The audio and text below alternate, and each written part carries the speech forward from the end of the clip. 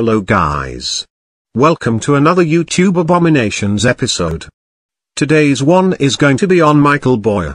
So let's start. Michael Boyer is the worst user and he is horrible. Let's just recap all the shit he done in his career and his lifetime. First of all, he is a pervert. Because he showed his private parts. Second of all, he is a pedophile. Why? Because he did CP and sexualized minors. He accused a user called Hyperman53 by giving him a hate base. Not only that, he was the one that framed Hyperman53. Third of all, he is racist for saying the N-word. Fourth of all, he is homophobic for being racist towards Muslims and Jews. And the last part is that he acts like a man-child on Discord. Also, Planet Necker 2K8 made a rant on Michael Boyer. Also, credit goes to Planet Necker 2K8.